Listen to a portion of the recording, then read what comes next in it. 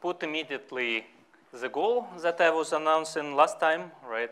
Today, our goal is to prove this theorem, originally due to Watanabe and Yoshida, which generalizes celebrated Nagata's theorem to Hilbert-Kunz multiplicity. We will show that a local ring is regular if and only if it is formally unmixed and Hilbert-Kunz multiplicity is equal to 1. So again, formally unmixed means that it's equidimensional and there are no embedded components for the completion. So one direction is not easy, but it's already done due to Kunz. We discussed it, that if it's a regular ring, then Hilbert-Kunz function is identically 1. And we will fight to get the other direction. So our strategy will be similar to what we did yesterday for F-signature. We will do induction and we'll use equimultiplicity, but things are going to be a bit more challenging because F-signature lives in a strongly F-regular ring, but Hilbert-Kunz multiplicity not. So we will need to work a bit with tight closure, but I think it's quite appropriate for this conference to talk a bit more about tight closure and honor Mel and Craig in this way. But first, let me say what is the key tool. So the key tool for the theorem of Watanabe-Yoshida is, not surprisingly, a lemma of Watanabe and Yoshida.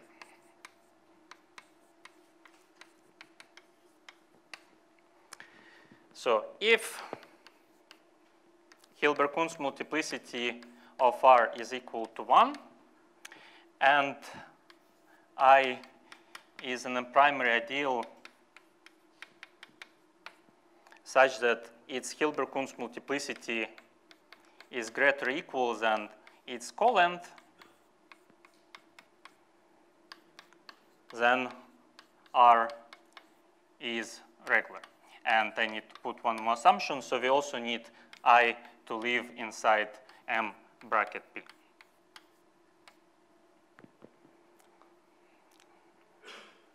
Just simple. We need to, if we know that Hilbert-Kunz multiplicity is 1 and we can find a special and primary ideal, then that's enough to deduce that R is regular.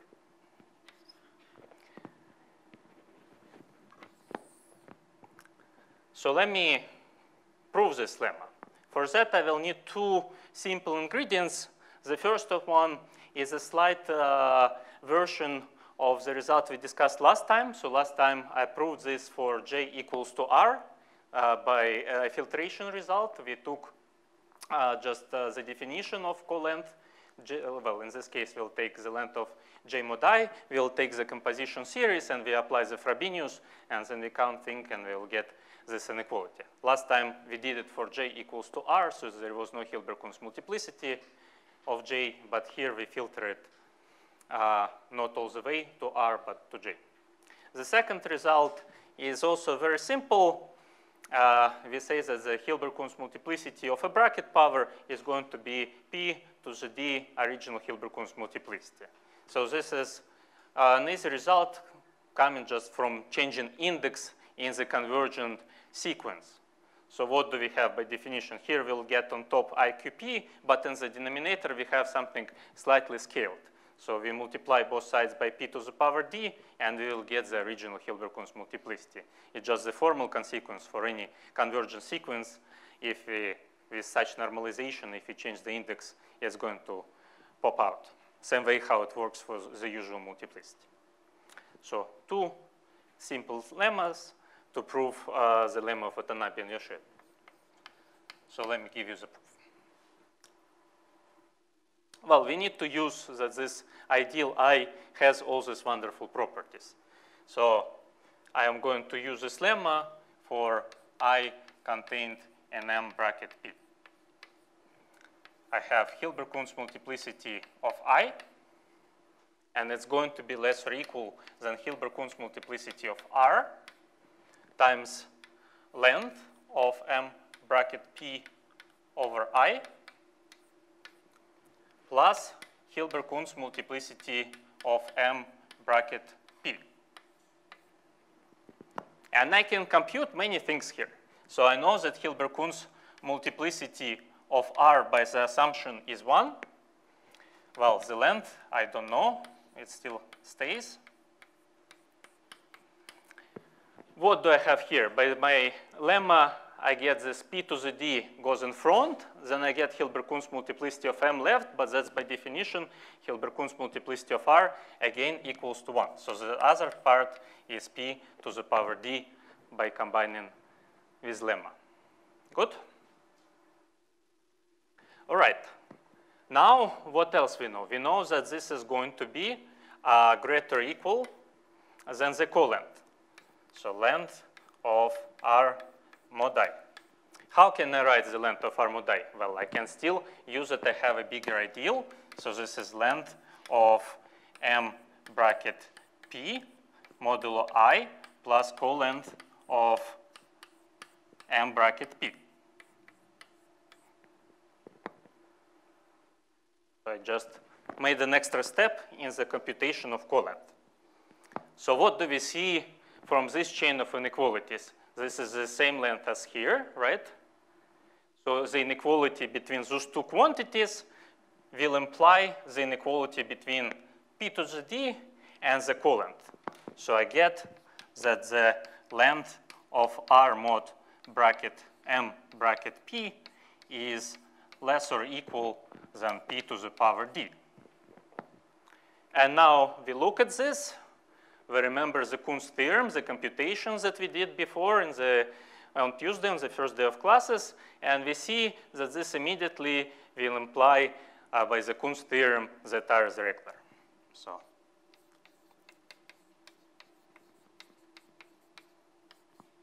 by Kunz.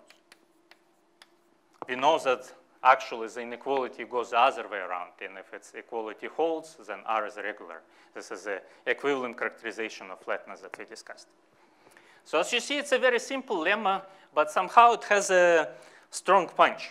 I don't know any good way to prove the Watanabe-Yoshida theorem without going through the Watanabe-Yoshida lemma. Somehow it is really, really crucial for all the proofs that I know. Because you could ask, we have a very easy proof for F signature. We can get as easy proof for Hilbert-Kunz multiplicity if we assume that R is regular. R is strongly regular. But then, if you could prove from Hilbert-Kunz multiplicity equals 1 that R is strongly regular, you may as well just prove that it's Cohen-Macaulay, and then this is what Watanabe and Yoshida did in their original proof.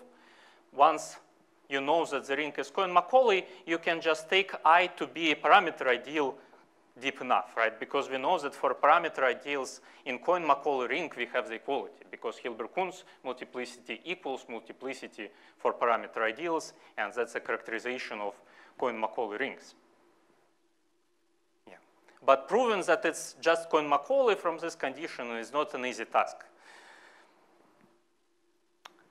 Other ways to do it, well, we could use integral closed ideals, and the other way to prove this, and basically some of the ideas that I will present, they come back to the paper of Craig Hunicke and Yanwei Yao, who did induction, the same way how we do induction, and then they choose a special I to be symbolic power of a smaller prime ideal plus parameter element. So we will do something similar, but our construction of I will be based on induction and equimultiplicity. Okay, so let's proceed. So I want to start building equimultiplicity machinery. So last time we understood when F signatures are equal, right? That was the equimultiplicity. Today we need to understand what happens when Hilbert-Kunz multiplicity doesn't change when you localize. And to do so, I need a little bit more about tight closure. So tight closure. So I'll mention some of the things that we already said. Let me remind you the definition that X is inside tight closure if and only if there exists C, which is not contained in any minimal prime, and C sends bracket powers of X into Frobenius powers of I for all Q large enough. So that's the definition of tight closure. I also need definition of test elements. So C is a test element if it works for all x and all I over here. In this definition, it does not exist C, it's this C will always work. So works for all x, all I. Right. So this is the element you can always use to test the tight closure. That's why it's called test element. I will need the result of Hoekstra and Hunicke, which give us existence of the test elements if R is complete. Well, for me it suffices complete and reduced, then test element exists.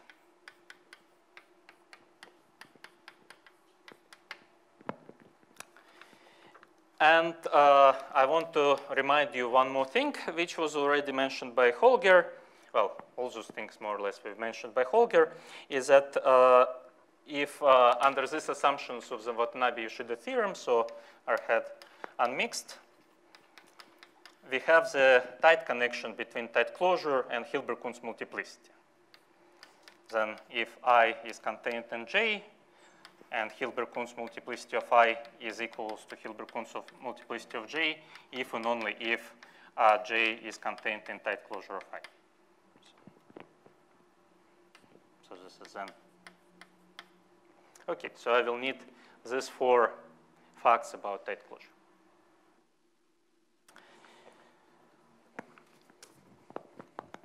And I need also a couple of statements about tight closure. So first, I want a simple lemma. So if we have a test element,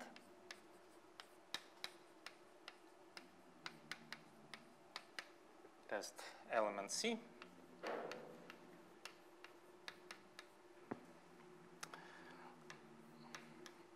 so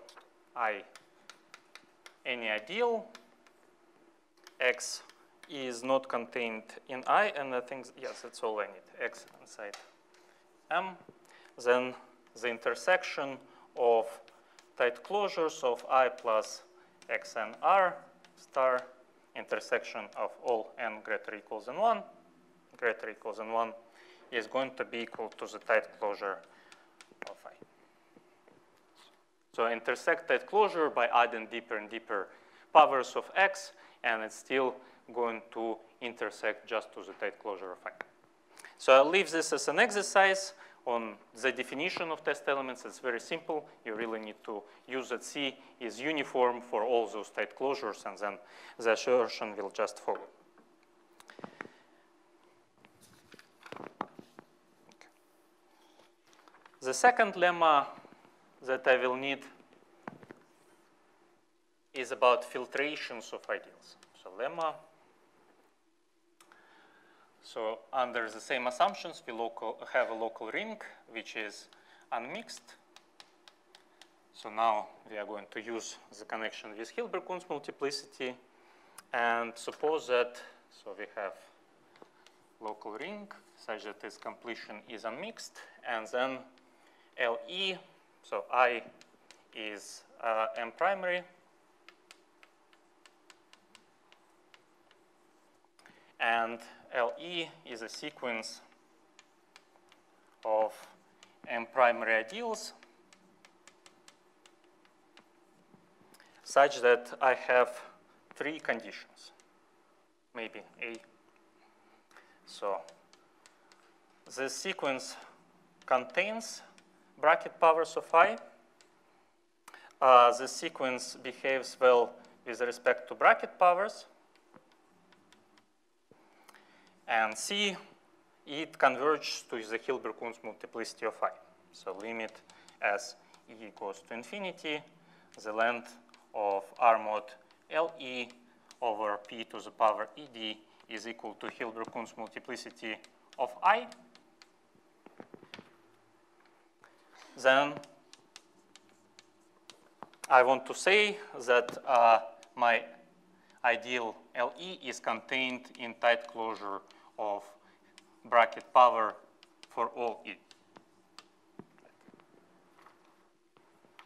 So let me pause here for a second.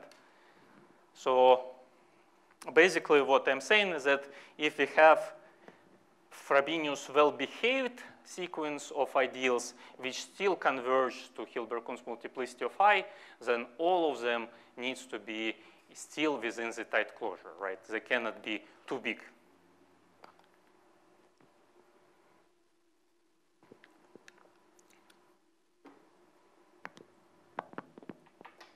Is the assertion clear? Okay, so let's prove it. So the proof actually is very easy. Let's fix L, let's say, well, let's just fix LE, right? And what do we know about LE? If I take E plus E prime, I'm going to have what? Inside of it, I'm going to, no, I want to say, so I want to compute Hilbert-Kunz multiplicity of LE, so I need to take it to the bracket power, right? That's by definition how I compute Hilbert-Kunz multiplicity. And now I want to sandwich it between things, and what I can use? I can use property A and say that this is going to be containing P to the power E plus E prime, right? And on the other side, I can use property B and say that it's going to be contained in L E plus E prime. Right? So I sandwich the bracket power of LE between those two things. And then I need to compute the limits. So if I take the collant of those guys and divide by P to the power E prime D, right? So I divide it by P to the power E prime D because I want to compute Hilbert-Kunz multiplicity of this ideal, right? So E prime is a variable. So what I'm going to get? By the lemma over there, here I'll get Hilbert-Kunz multiplicity of IPE, right? Which is equal to, well, PE something, PE D Hilbert-Kunz multiplicity of I. So this is the lemma, right? So this is the definition of Hilbert-Kunz multiplicity of P I to the power P, and this is the lemma. Then what do I have on this side? By my assumption, my sequence still converges to Hilbert-Kunz multiplicity of I, and I'm changing the index, so it is the same proof as what I have here, right? I changed index in this sequence. I got that the limit is multiplied by P to the power D. I change index in that sequence, and I will get that the limit is going to be multiplied by P to the power ED and times the original limit, which was by assumption Hilbert-Kunz multiplicity of I, right? So what happens? It follows then Hilbert-Kunz multiplicity of LE is equal to Hilbert-Kunz multiplicity of I bracket PE. And therefore, I can use, well, one of these properties, the last one, right, to say that LE must be contained in the tight closure of P. Yeah, here I used property C. Does it make sense? Are there any questions? Okay, good. So as long as my sequence is respecting Frobenius, I can deduce statements about tight closure, not just from Hilbert-Kunz multiplicity of one ideal, but from the entire sequence. All right, so that was the tools from the tight closure theory that I will need in order to show, in order to derive the equimultiplicity machinery. So let me start raising things.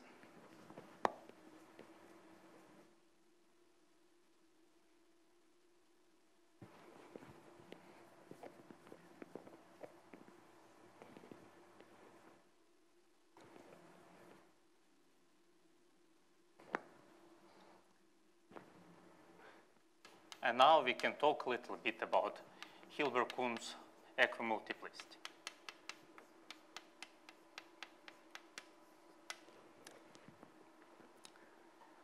So our goal is to understand better what does it mean for Hilbert-Kunz multiplicity of localization to prime to be same as Hilbert-Kunz multiplicity at the closed point, right, at the maximal ideal. And the tool that we will use is the same tool that we used for the localization inequality. So let me remind you that we proved that if I take Hilbert-Kunz multiplicity of P plus X and R, so if my, so in this setup, we had that the dimension of R mod P was just equal to 1, right? And maybe let's call them Q to avoid. So we proved last time, right, that this sequence, Hilbert-Kunz multiplicity of my prime Q, and then I add element not inside Q, any element, so X inside M minus Q. So it becomes a M primary ideal, X plus Q.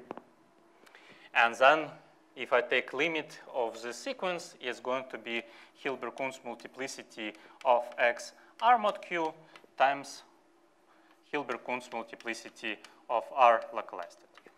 Or this is a parameter ideal, so I can write multiplicity. Maybe I prefer to write multiplicity. So we had this lemma, and that's the lemma that connects M primary things to something Q primary, right? That's the one that allows me to localize, if you like. So I want to build more understanding from this lemma. And if you remember, how did we then show the localization inequality? I bounded these Hilbert-Kunz multiplicities using the filtration lemma by Hilbert-Kunz multiplicity of M times the colent, and it's also converged to multiplicity. So we want to build more understanding from this result. And I will do this by showing more about the sequence. So the sequence does not just converge, it's actually a monotone sequence. So the lemma, crucial for me, is that under this assumption, so dimension of R mod Q is equal to 1, X is inside maximal ideal but outside of Q. I can show that I will show to you that Hilbert-Kunz multiplicity of X plus Xn plus Q over N is going to be greater or equal than the same thing with Xn plus 1. So it's a monotone sequence.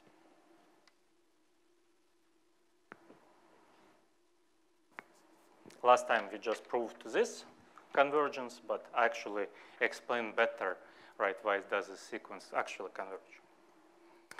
And the important part for me, because I will try, I'm interested in equimultiplicity. Moreover, if equality holds over here, then we are going to get, well, rather technical looking condition on limits. So limit as, no, not limit, yeah. So limit as E approaches infinity, length of R mod. So let's see, so XPE R plus P, no, not Q bracket PE colon XN. So this is my ideal. I take bracket power of PE of X, right, and then I take colon of bracket power of Q.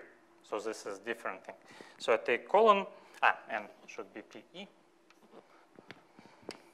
And then if I divide it by P to the power ED, this is going to be the Hilbert-Kunz multiplicity. So this is going to be equal to Hilbert-Kunz multiplicity, well, 1 over N Hilbert-Kunz multiplicity of Q plus X.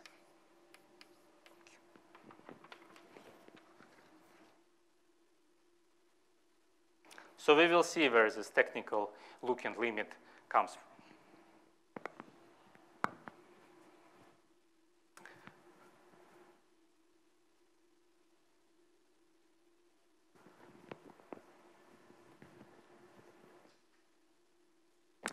So the proof of the lemma is actually just by following the proof of this statement from the last time, but with paying attention to the details.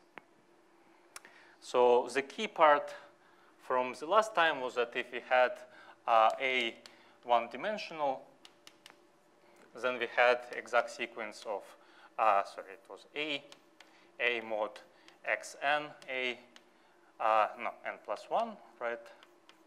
It surjects clearly on a mod xn a, and we can compute the kernel as a mod x plus annihilator of xn.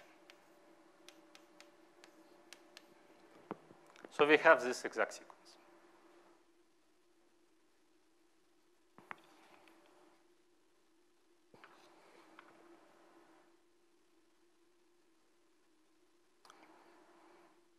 Well, what I can get from this exact sequence, I am going to plug, well, I'm going to plug into this exact sequence Frobenius powers, right? My A is going to be what? It's going to be R bracket Q to the power PE, right? And my X will be appropriate powers of X, right? But maybe, let's see. Yeah, let's maybe write carefully. So what do I get? What do I want to remind you? So I want to remind you that, so how did the proof go? So we have proven that length of a mod xn, right? A is equal to the length, length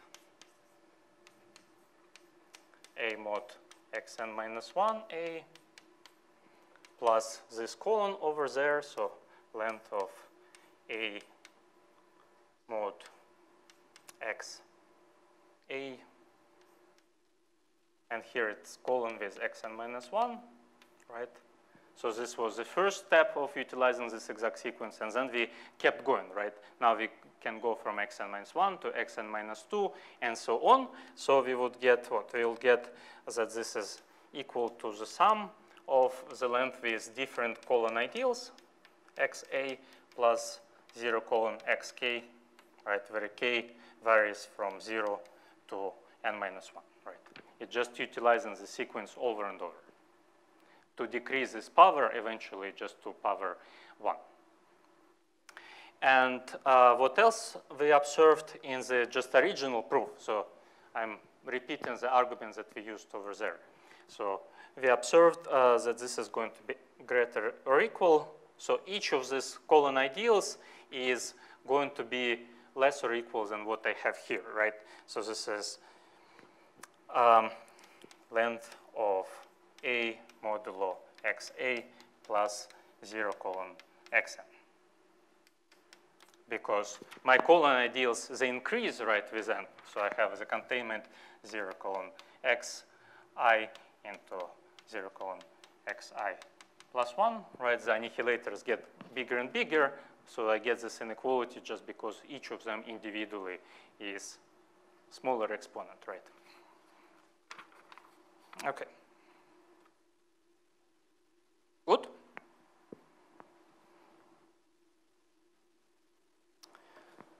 So now I can look and apply my observations to what I had over there, right? So I can write to you that the length of, so I want to prove to you this inequality, right? So I need to get something with xn plus 1 and something with xn, and I could multiply n plus 1 to that side, right? So the length of a modulo xn plus 1 is equal to the length of a modulo xn a. And then I have this colon piece, right? But I can, well, okay, let me write it. So actually not worth to write it. So now I'm going to use this inequality to remove this colon ideal, right? So this is going to be less or equal than 1 over n, a length of what I have there, right? length of, so what do I have? So so the length of A modulo xn is greater or equal than n times this length of the colon ideals. So I replace this guy, right, by 1 over n length of just A modulo xn A, right? So I have the same thing here and the same thing there. So they add up, and they will give me this n plus 1 over n length of A modulo xn. Make sense? So if this was statement star, then here I use statement star together with this bound over there.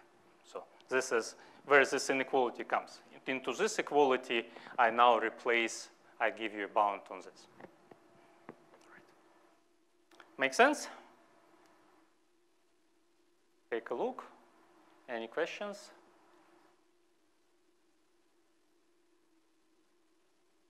Okay, so now plug instead of A, R mod Q to the bracket power. And the statement just follows, right? So take A to be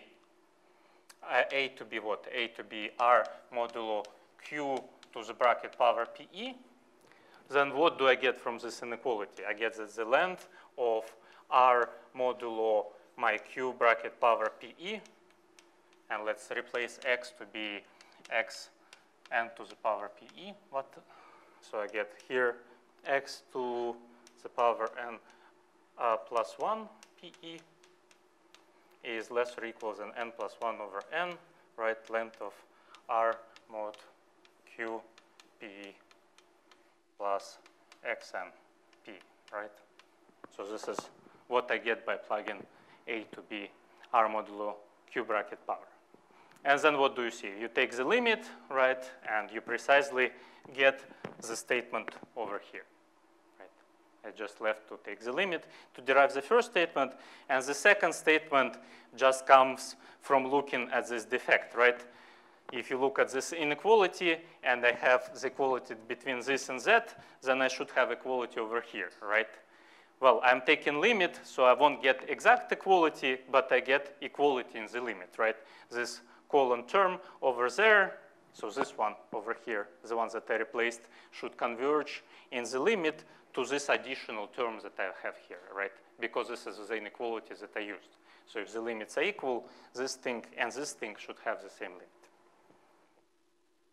Okay. Does it make sense?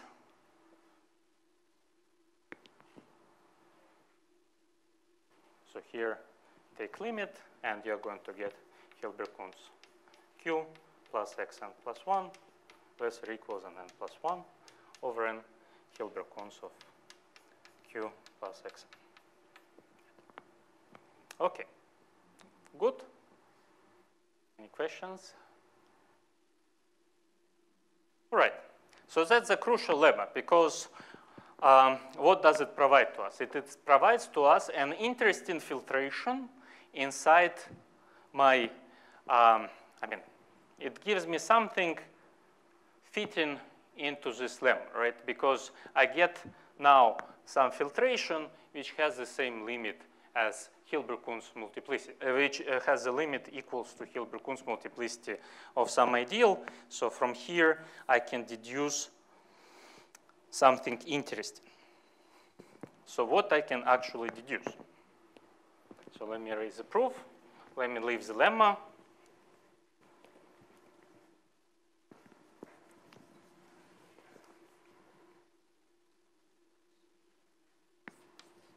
It's right corollary. So same assumption. So let me just say dimension of R mod Q is equal to 1, X not inside Q. And suppose that Hilbert-Kunz multiplicity of R localized at Q is equal to Hilbert-Kunz multiplicity of R. And then what I claim to you is that, well, let me just write that. Yeah, if I take Q to the power PE and I take tight closure of them, then this is going to be emadically saturated, right? So this is going to be equals to itself.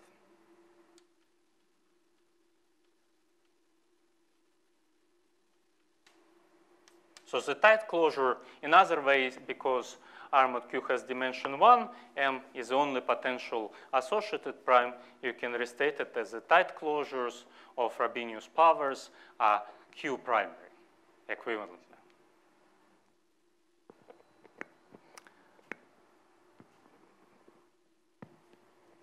So equivalently, these tight closures,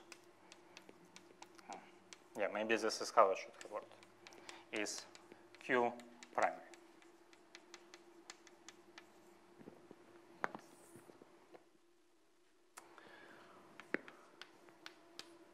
So let's prove this. Well, I want to use the lemma. I have this family of ideals. So let's look at what I get.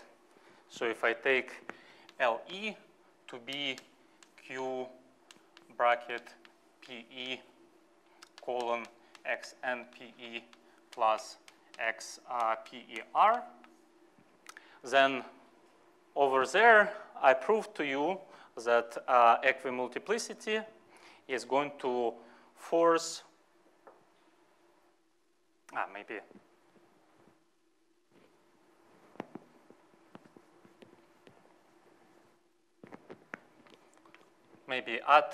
me add to you, right, the actual proof, right, what we, let me actually remind what we deduced last time, right. So here we wrote that this is less or equal than Hilbert-Kunz multiplicity of R times the same multiplicity. This was how we proved the localization inequality, right? We filtered this thing and we got upper bound, and this lemma that we had give us equality on the limit, right? And from here, we deduce that Hilbert-Kunz multiplicity of R is greater or equal than Hilbert-Kunz multiplicity of R localized at Q, right? So if I assume these two things are equal, right, then I'm going to get equality over here, right? But then I have a descending sequence, right? So the equality must hold all the way through, right? From starting point Q plus X, then going down and down, they all must be equal to this thing because I sandwiched it between two equal things, right? So I have a descending sequence which starts and ends at the same point, right? This is what happens. Okay, does it make sense? So if Hilbert-Kunz multiplicity of R is equal to Hilbert-Kunz multiplicity of R localized at Q, this monotonicity forces that Hilbert-Kunz multiplicity of Q plus Xn, right, R is going to be equal to n times Hilbert-Kunz multiplicity of R localized at Q times this thing, right, E of XR. In other words, this sequence over here will become a constant sequence. And this is why I can get this limit condition.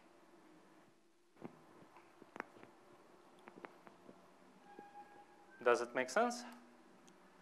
Okay, good. So then I look at this sequence of ideals. It is really easy to see using the properties of colon ideals that the sequence satisfies the assumption of the lemma. So lemma, I don't know, I should give it name.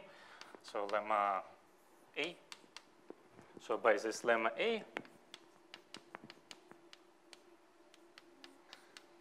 I will get that LE star is going to be contained in what? In Q bracket PE plus X bracket PE, right?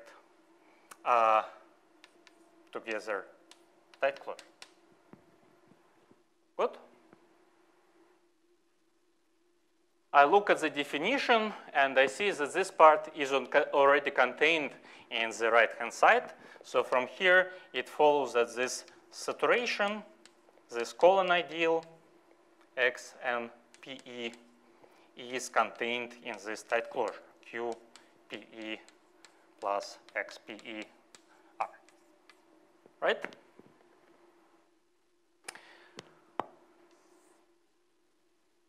this holds for all n, right? Because nothing depends on n on the right-hand side. This is increasing chain. So eventually, I'm going to get here the entire saturation. And x is a parameter. Q has dimension 1. So this is nothing else as just Q bracket PE saturated with respect to the maximal ideal, because modulo Q, x is parameter, right, of M. It is M primary, right, modulo Q. Okay. All right, and then what happens then is that I have this containment, right? So what I have is that Q bracket PE saturation is contained in Q bracket of this space, Q bracket PE plus XPE star. We have this statement. But this statement now holds for all x. In particular, I could take one element x and take its powers, right? I could take x and PE here, right? N greater or equals than 1, right? Because on the left-hand side, nothing depends on x. On the right-hand side, I was working with arbitrary x. So I can take x to be anything, in particular powers. And then I can use the tight closure lemma to say that this is going to be contained in actually tight closure of QP star. So the saturation is contained in the tight closure. Okay?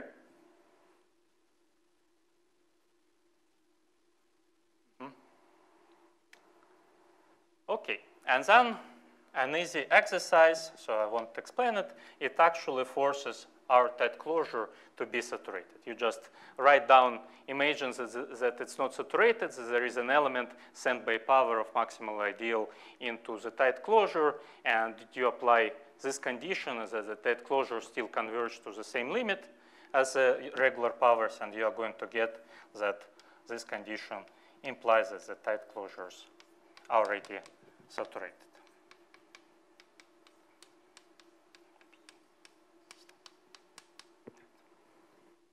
So this is a tight closure exercise. Good. Good. Right. So you see, I mean, using all these properties of tight closure, we get at the end from this rather technical lemma over there a rather pretty condition, right? We just get that the tight closures of Frobenius powers, they're going to be Q primary, they're not going to have M primary components. Okay, so let me then erase this lemma and write one immediate consequence of this corollary. Corollary of a corollary.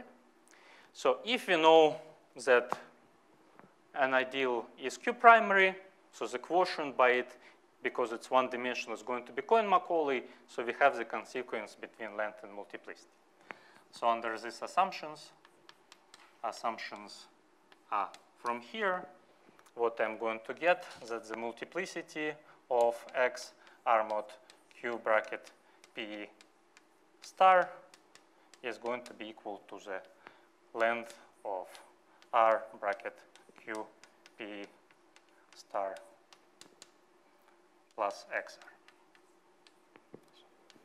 One-dimensional Cohen-Macaulay. So just the condition of x being a regular element in this quotient. This is all it is. All right.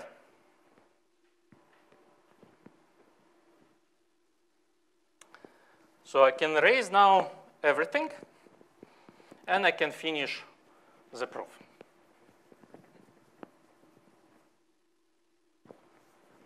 So the proof now of the Watanabe-Shida theorem. I have now everything that I need. So we do induction on D. D equals to 0. We have Hilbert-Kunz multiplicity of R is the same as the length of R. So being equal to 1 implies that R is a field, and field is regular, so we are done. So if D is bigger than 0, then I have a prime Q such that Hilbert-Kunz multiplicity of RQ is equal to Hilbert-Kunz multiplicity of R, right? Proper prime. Right. Q contained but not equal to N, just by taking a chain of prime ideals. Right? So this is equimultiplicity condition, and this being equals to 1 implies that Hilbert-Kunz multiplicity of R. So because this is equal to 1 and this is always greater or equal than 1, so from this chain of inequalities, right, the localization we proved last time, the equality must follow through, right? So we get that Hilbert-Kunz multiplicity of RQ is equal to 1, and in particular, it's equal to Hilbert-Kunz multiplicity of R. And by induction, we assume that R localized at Q is regular. Good? All right. So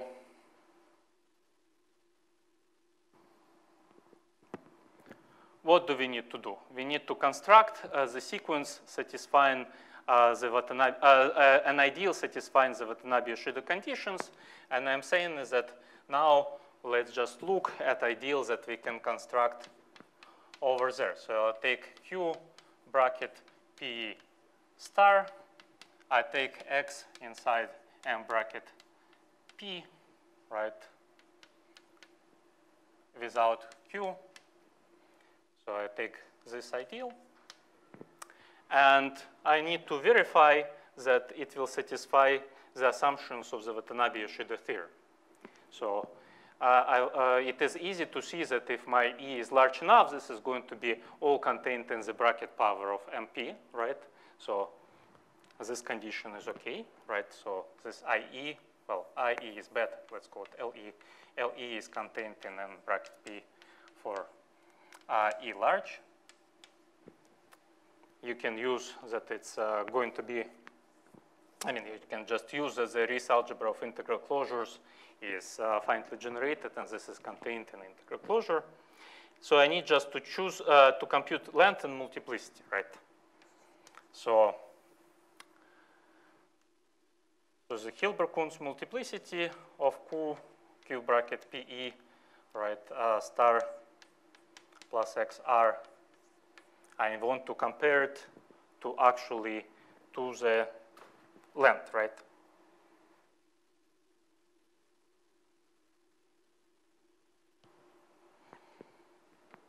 But there, I mean, right, so I need to compute this length, right? So, but there I can just use the equimultiplicity condition, right? And let me quickly speed it up. So what we are going to see over there is that, so what do we see? So we see that if I take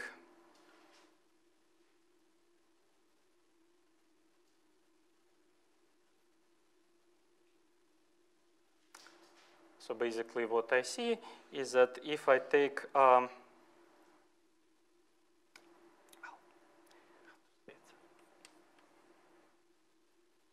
basically look at this thing, right? So let me take P bracket U, E, right? So this is contained, this ideal over here, it is contained, of course, in tight closure of Q X, right, together to the bracket PE, right?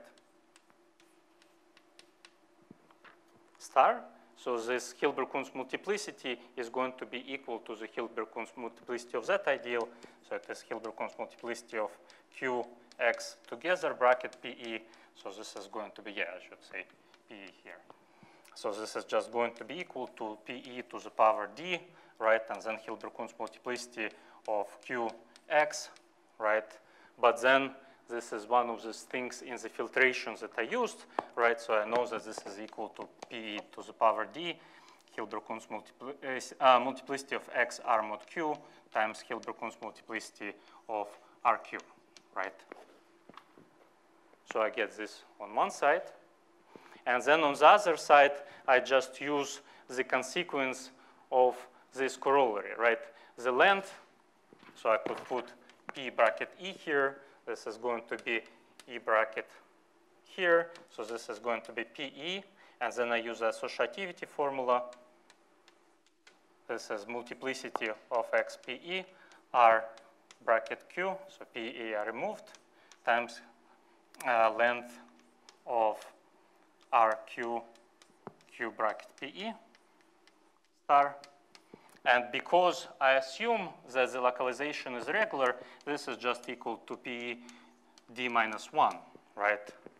So at the end, I get PED times the multiplicity. And over here, I assume that, it is consequence that Hilbert-Kunz multiplicity of RQ is equal to 1. So I see that those two things are equal, right? And from this, I can apply the lemma of Watanabe and Yoshida, and it tells me that my ring is regular. Okay. Oof. It's a place to stop. Thank you.